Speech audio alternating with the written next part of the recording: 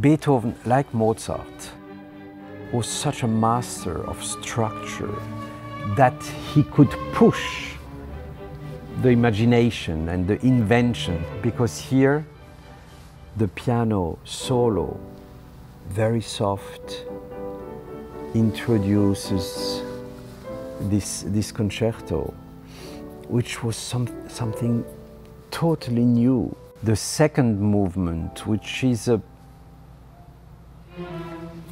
dialogue between a very aggressive orchestra, almost Baroque gesture, but aggressive, wild, and the piano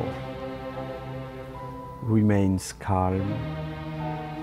The strings again try, piano still calm, and little by little the piano calms down the elements, the furies of the orchestra, finishing in a soft, hardly audible last note. And then the triumphant last movement can begin.